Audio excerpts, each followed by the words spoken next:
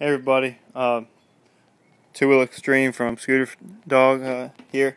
I'm having a little problem starting my bike. Just changed my oil down here and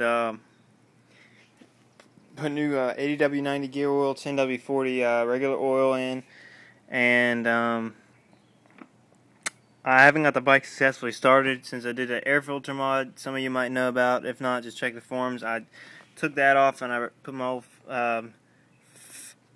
filter thing back here on.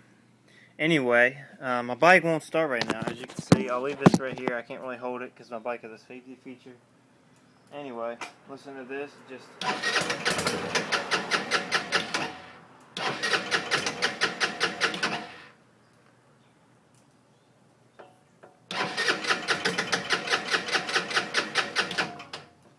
As you can see, it just won't quite turn over. I don't know why. If anybody has any suggestions, just leave them below.